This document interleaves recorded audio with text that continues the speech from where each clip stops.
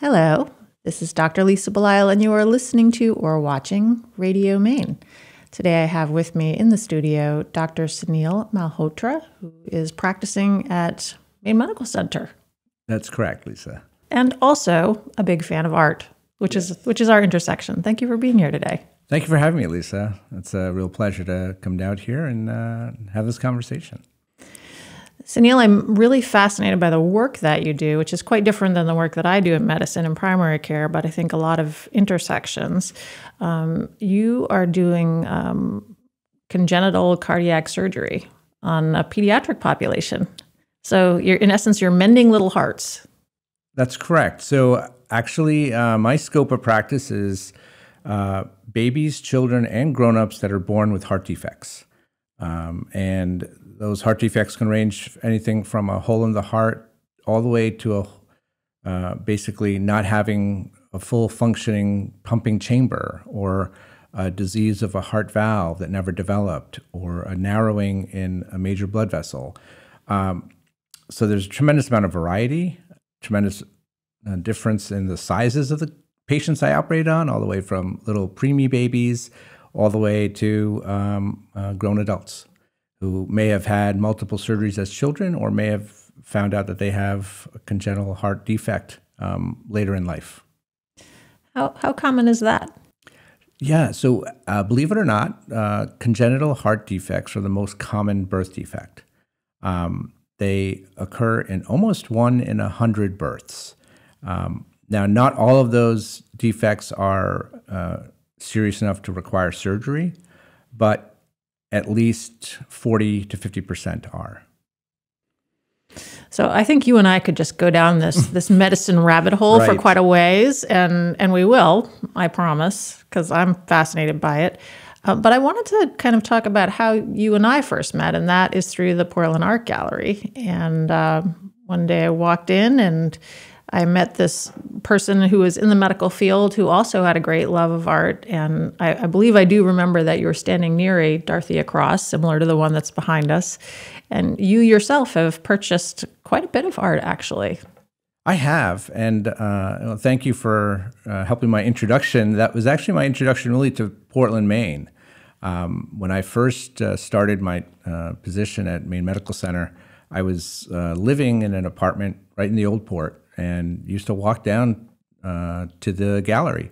And I knew that we'd be purchasing a home at some point, and I started to really have a desire to have a Maine feel, a coastal feel to the house. And I think that a lot of the artists that you carry really reflect that, both kind of a Maine rugged individualism, but also there's a mood that's generated, and that resonates with me with art. I really need to have both the color and the mood that can sort of set a balance, if that makes sense. It's nice to look at these paintings.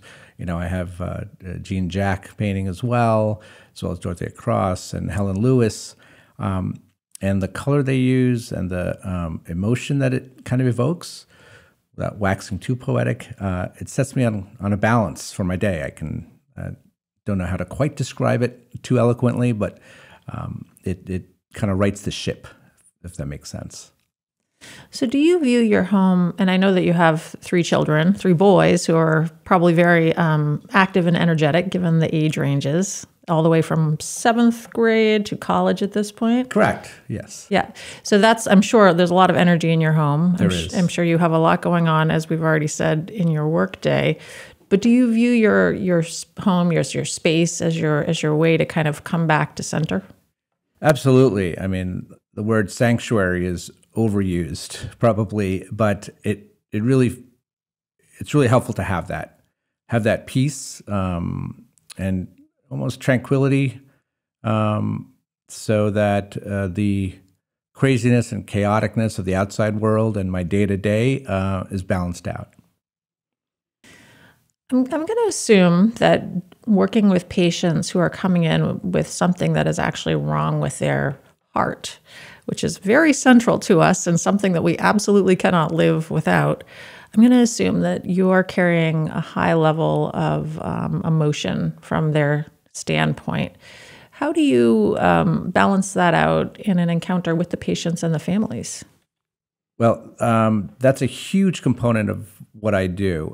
Obviously, the main purpose of what I am here to do is to go in and fix or repair heart defects and make the heart work as best as it can and overcome the difficulties that these patients have. But the flip side of that is that there's a patient, and more than the patient, there's the families, especially when it's involved with children. So you're really, the families are really your audience and your patients, extension of your patients, and you're really treating all of them. When I see these patients in the office with the families, it may be that this is the first time they're hearing about heart surgery in detail.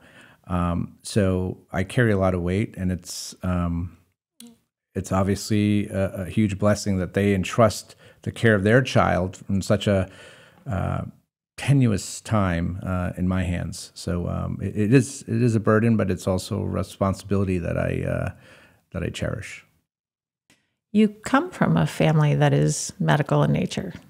I sure do. And my father is a physician. He's a retired thoracic surgeon. I grew up in upstate New York in the Hudson Valley.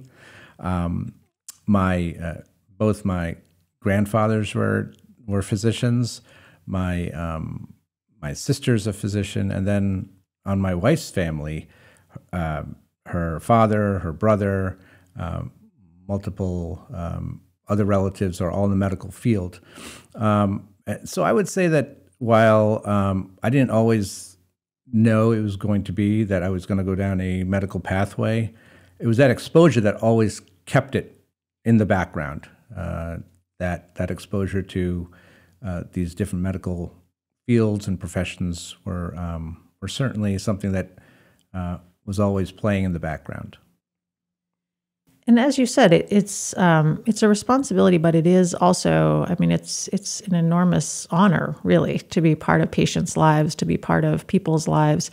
And unlike some fields you might choose, it is truly a profession. It is truly something that you dedicate yourself to when you make that decision when you're 16, 17, to go to college, to go to medical school, to kind of go on through.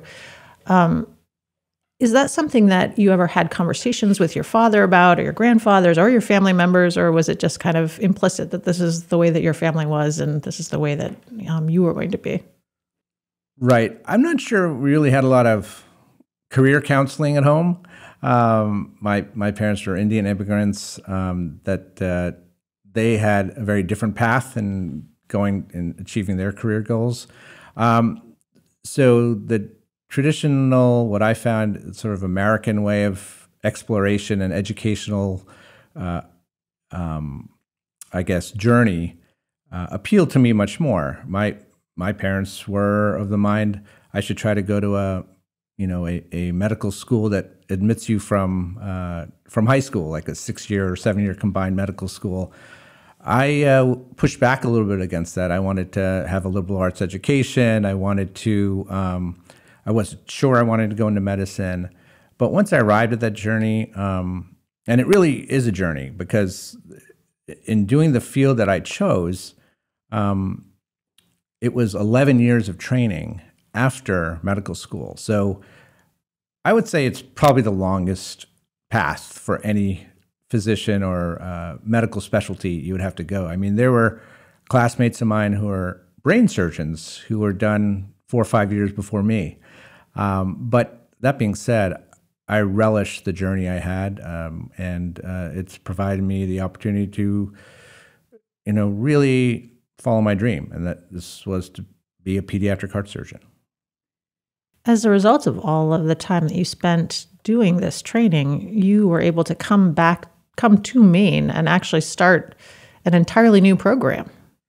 That's right, Lisa. Pediatric heart surgery had been practiced in various forms in Maine, actually since I think as early as 1959 or 1960 might have been the first open heart surgery to repair a child's heart defect. But when Maine Med had reached out to me, they were restarting a program that had been on pause as the previous surgeon had left. But the nice thing about that is that there were so many people who were had experience and had this institutional muscle memory, so that coming back and restarting the program and me instituting my vision of what a program should be wasn't too much of a struggle, and was actually a lot of fun. It was almost like a startup. People were very enthusiastic, and I should mention that this is a huge team endeavor. There's everyone from the physicians that care for the children, the anesthesiologists, the ICU staff, the ICU nursing.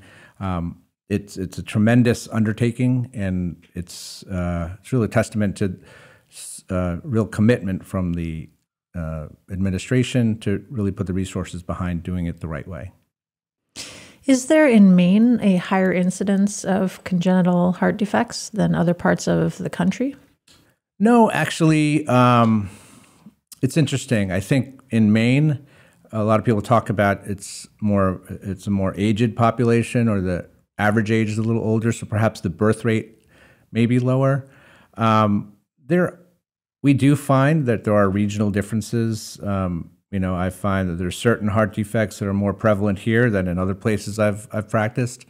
But I'm not sure if there's a higher incidence, but it's definitely a real need to have this service in the state, because otherwise you're asking people from all parts of the state to have to go to a regional center like Boston, which is an outstanding institution.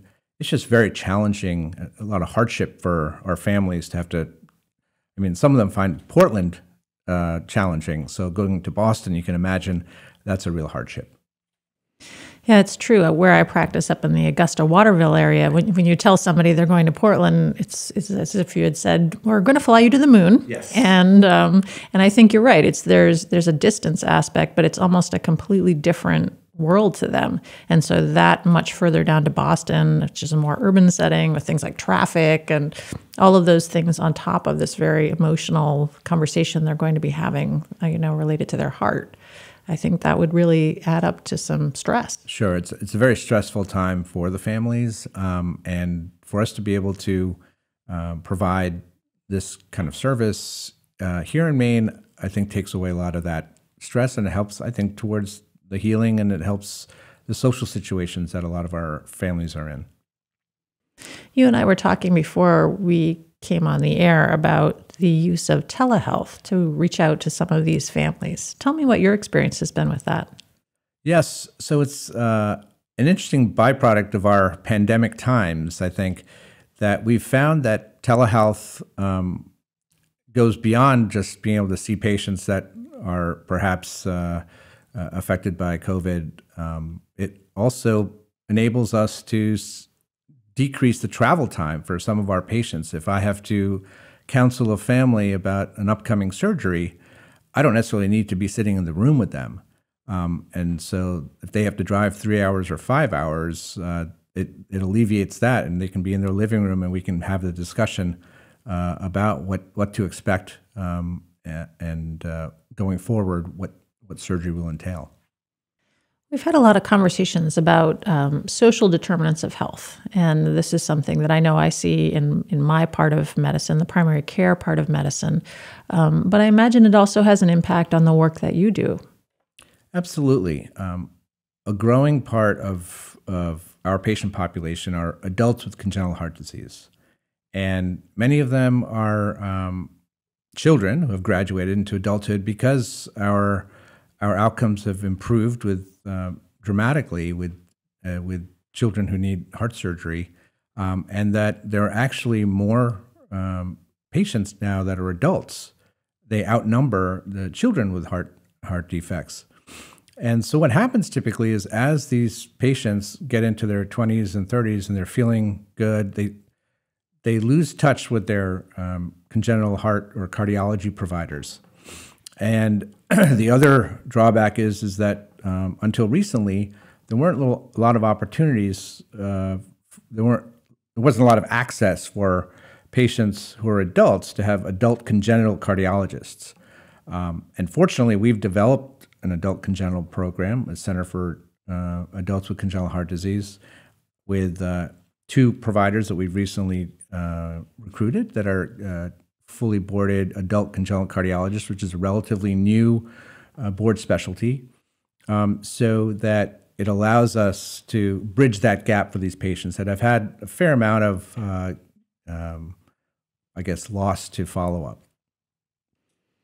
Switching gears back to the art realm, having a sister and a brother who are both surgeons and also in-laws who are surgeons, I know that they tend to be they're very visual individuals. And both of my sister and my brother are orthopedic surgeons, so that they specifically are dealing with, bones, joints, muscles. I'm guessing that if you're dealing with what tend to be on the small side of hearts, you also must have a fairly strong visual sense and a pretty strong attachment to kind of the visual way of learning and the visual style of interacting with the world. You're absolutely right. The kind of work that I do involves a lot of geometry, a lot of three-dimensional thinking. When I'm recreating a wall in the heart or a blood vessel or making a heart valve work, you have to think in very much a three-dimensional way, and you're designing these patches and these reconstructions that really have to work in an organic manner. So it is very much three-dimensional thinking. It's three-dimensional views of how things work, and there's a lot of geometry involved. It's all visual. It's all sometimes even visualization before you go into the operating room. Sometimes we print out models using 3D printing to look at how am I going to approach this surgically, planning that. So it's an extremely visual field, and it's one of the things that really drew me to the field because each surgery is a little different, and the variety of the surgeries really keep me engaged. And it's the challenge of being able to do that reconstruction of the heart and make it work in a three-dimensional fashion. That is the exciting challenge for me. So when you talk about geometry, I can't help but think about the piece behind us and Dorothea Cross and this idea of essentially geometric shapes. I mean, obviously kind of geometric, but in a kind of with a twist to them, I guess, which actually is a little bit like a heart, because hearts obviously don't have perfect, parallelograms within them. Do you think that this is one of the reasons why when you look at a work by Dorothea Cross, you think, oh, that's something that really appeals to me? Most likely. I'm not good at psychoanalyzing myself, but I think if you probed a little bit, you would see that I probably do connect with the almost, I would say, abnormal geometry of some of these. It's organic geometry because you're right, they're not perfect squares or shapes, but they're shapes that as a representation of what we see in nature. And I think these shapes are formed by contact with the water or the sea, and these types of shapes are organic, and that's the interpretation by the artist is what I find very compelling. When you were younger, how did this visual sense manifest itself? How, when you were growing up, did you have an interest in art? Did you have an interest in photography? Was there some way that you were kind of developing as a child that you already knew that this is a direction you were heading in? Not at all. I honestly, I was a horrible artist. I never colored in the lines. The most awful penmanship. Maybe that was the prerequisite for going to medicine, not breaking any stereotypes. But I do think what was during my upbringing, I was always drawn to complexity. So, for example, when I had to choose an instrument in 5th grade to play, I chose the French horn because I was told it was the hardest to play It was designed with all this tubing, and it really required you to, use a special use of your diaphragm to get the different pitches. Needless to say, I wasn't very good at it, but that was the reason I chose it, because I thought it was the most complex instrument to try to play. I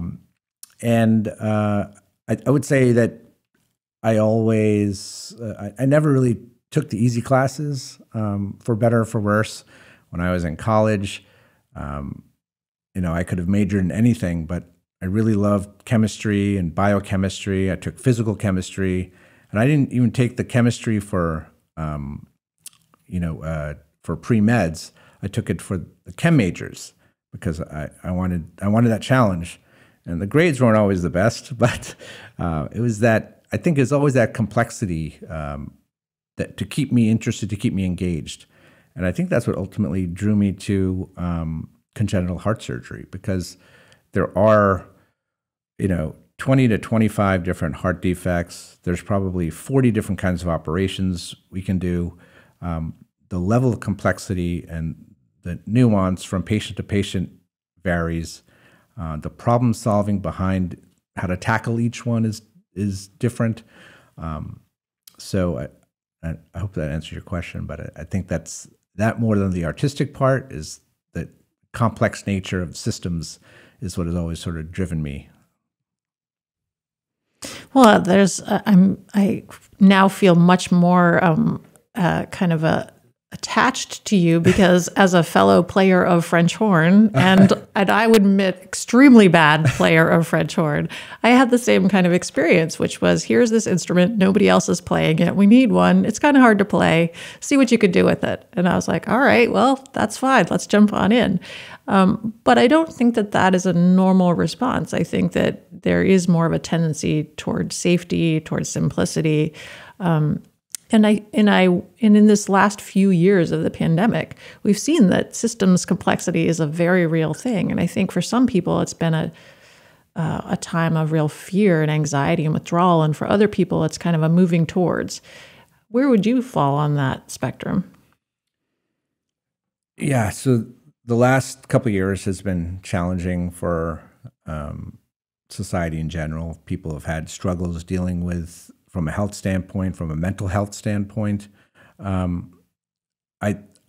feel fortunate that I have support systems in place, whether it be family, extended family, my career, that have kept me in the structure that helps me keep going. But there are obviously remote work has given people a lot of freedom in ways, and that a lot of that may be long lasting beyond the pandemic. But I was happy to have the structures in place that I had, that I think helped me get through what was a challenging time.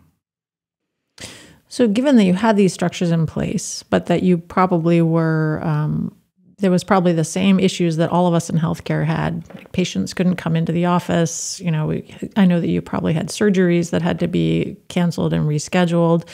Did you feel like, because you had this background in kind of tackling difficult things, it seemed somehow less intimidating to you? Yes, I think we had unknowns around every corner. Every week it would be a new challenge. And some challenges were unsurmountable because of the fixed nature of them, such as, because of the pandemic, fewer people were going to donate blood. So we didn't have enough banked blood in our stores to do the surgeries. Or we'd have to get creative and figure out how to stratify the surgery so that we could do one kind of surgery that would be less taxing on the system first, and then try to get the other surgery in the following week. So you had to be able to make decisions on the fly. You had to be able to, there were curveballs thrown at us that we didn't even anticipate because of the pandemic, that affected systems, that affected supply chain issues. So you really had to be prepared. And it was really incumbent upon us to have open communication with all different aspects of the medical center, to really plan the best way to be able to treat our patients. And we basically had to pivot from week to week to week. But I'd say because of the teamwork we had, we were able to get through it. You have a very impressive resume. Cornell and Stanford, University of California at San Francisco. I mean, the list goes on. So it's interesting that you would say, I approached these classes. Maybe I didn't get the best grades, but I think it's pretty important for people to understand that you still did very well for yourself. Do you think as part of this education, what you were learning was not just content, but also how to think, how to approach learning, and the way that you were going to look at your professional development? Oh, absolutely. I mean, I always say that the journey that I went on was tremendous for me, my personal growth. There are times along the way where I did things that were a little bit unconventional, such as during my general surgery residency, I took 2 years out to do research at the University of California, San Francisco, where I was able to do this cutting edge work on fetal heart surgery, on looking at the effects of what we were doing on the pulmonary vasculature, and to be able to take yourself out of clinical medicine and go into the scientific method and learn how to construct experiments, how to make scientific models, and to do national presentations. That's a whole different skill set that I didn't have. And so all those things add up in terms of how you analyze literature, how you improve your practices. So I think certainly my career development was stronger for it. You also have done research that I find very interesting because I deal with a lot of the after effects of, say, surgical interventions. Sure. And this is research in the neurodevelopment, the longitudinal neurodevelopment of patients after heart surgery, which is to say, once you have operated on them, how do their brains and their thought processes kind of exist within the world? So why did you get interested in that in the first place? The reason was because, pediatric heart surgery is, in the scheme of medical treatments, relatively young. I'd say we've only been practicing modern pediatric cardiac surgery probably for the last 30 years. And over the last probably 15 years, we've really refined our outcomes. So we actually do a very good job of getting patients through the surgery and having survivors, even a very critical heart defects that would have been lethal 40 years ago. So while we have these survivors that are doing better and better, they're not always thriving after they have their repairs. They have insults to brain development and cognitive skills, learning in school, higher level executive functioning. And so a whole branch of neurodevelopmental cardiology came out to follow these kids and really watch how these kids develop. And so some of the research I've done is to look at, is there anything we're doing during surgery that can tell us, is there an impact on brain injury? And so I had looked at some biomarkers that look at brain injury, either white matter or gray matter brain injury. And it helped us streamline and inform our discussions with families about what kind of operations can impact the children and what they can expect growing up. And the children after heart surgery still need to be followed in a neurodevelopmental fashion so that we know where their deficits may lie and we can attend to them. So that's interesting because I think during that same time frame we were recognizing that adults who had heart issues, who had had a cardiac arrest, for example. They'd come out on the other side, they'd have memory loss, they'd have depression. It would really impact them socially and emotionally. And I do believe that it's really within the last, say, 25 years that this is something that we've put more of an effort into addressing. But prior to that, it's not necessarily something we would think of. This is in this part of you, and this is in this part of you. So thinking about the patient as a whole person and whatever impact you're making kind of on this part when they're younger, and how that moves forward longitudinally, that puts an added responsibility on you. It absolutely does, but it's a responsibility that we have to bear because we are committed to treatment of the whole patient. And when you're operating on a baby or a child, the rewarding part of it is that you've given them now another 70 years, 80 years of life, but you also want to make sure that they have quality of life. And I think that's what a lot of our work has been towards, minimizing trauma, minimizing socio-psychologic impact of surgery, and minimizing the effects that we have on the other organ systems, such as the brain. You recently went to Kenya. So you're doing work not only in our wonderful state here in Maine, but also in other parts of the world. Why Kenya, and why is that important to you? Thanks for bringing that up, Lisa. That was a very rewarding trip that our team took back in November. It was a team predominantly from Maine Medical Center that has had a long-standing relationship with Tenwick Hospital in Kenya. This is a relatively high-functioning hospital that really needs the expertise of both the surgical expertise and the ICU, intensive care nursing, to be able to handle the burden of doing pediatric heart surgery on this population in Kenya, where it's heartbreaking because there's so many patients waiting for surgery that we actually have to, really prioritize. We're there for a week, we parachute in and then leave, but the important thing is that we are teaching their local surgeons how to manage these so that if a very sick child comes in, they need to manage it, they can do the surgery. But it was very busy. We operated on 12 children in 5 days with very good results. And like I said, we participated in teaching for the surgical trainees there. I gave them lectures. The nurses that part of our team taught the nurses that were there. So we're really trying to strengthen their infrastructure so that they don't have to be so reliant on these teams. Unfortunately, many of the teams had to cancel their trips because of COVID and not being able to bring travel to Africa.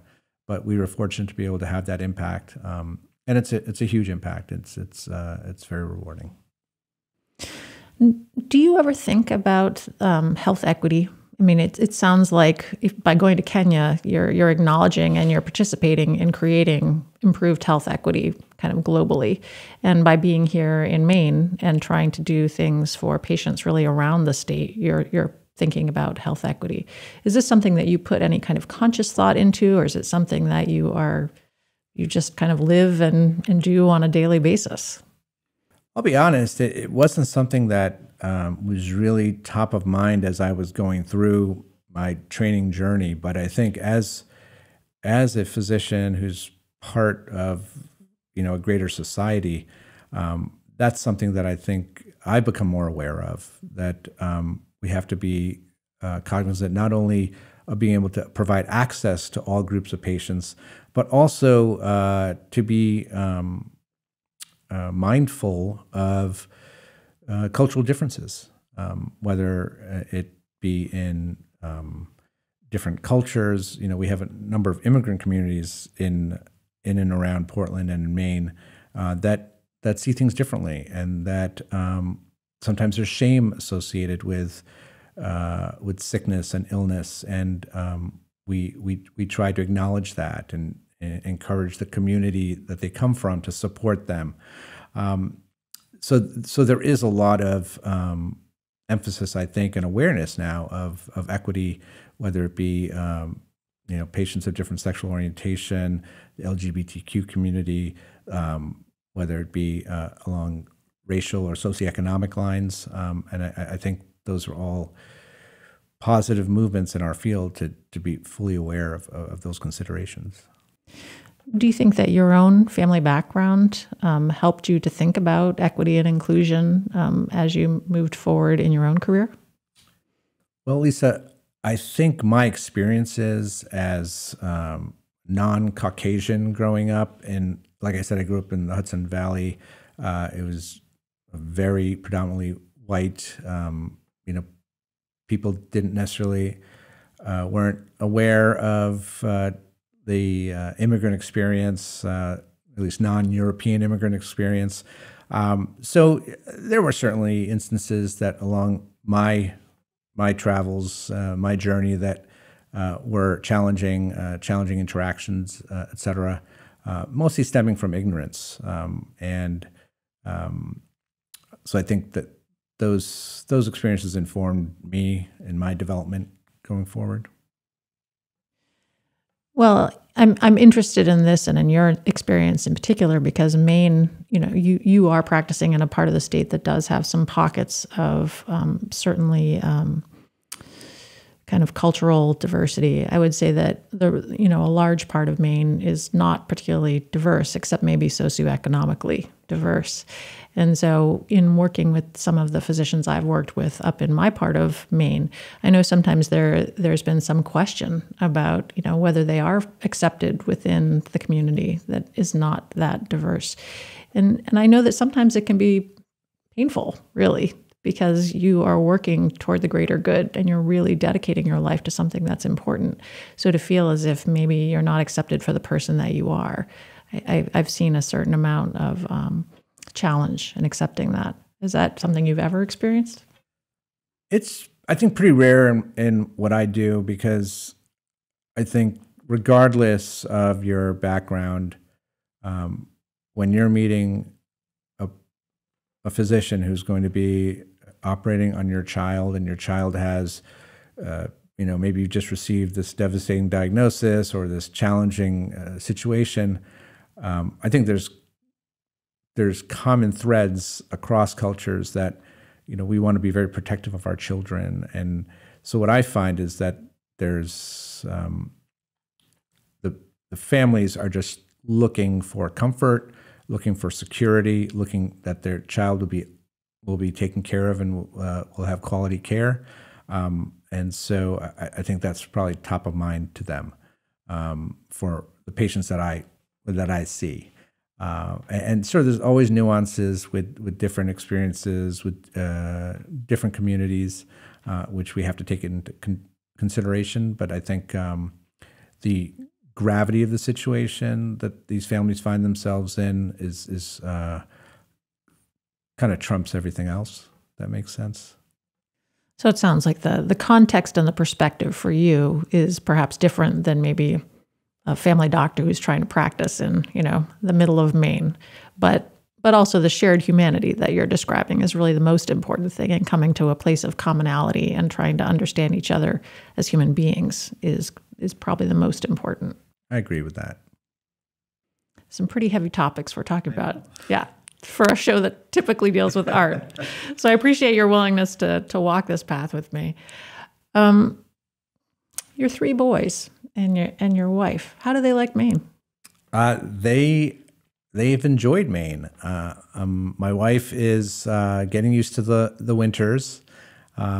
She has her own studio that she works in. We have a barn on our property, and so she is a brand consultant and a brand photographer.